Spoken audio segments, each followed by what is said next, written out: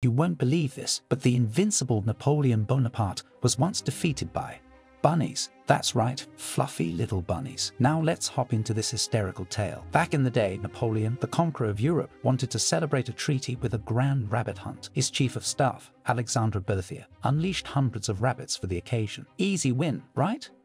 Nope. Instead of running away, these brave bunnies charged at Napoleon like mini warriors. Napoleon, who stared down entire armies, had to flee back into his coach. Moral of the story: no matter how tough you think you are, nature can and will humble you, in this case, with a bunch of rabbits.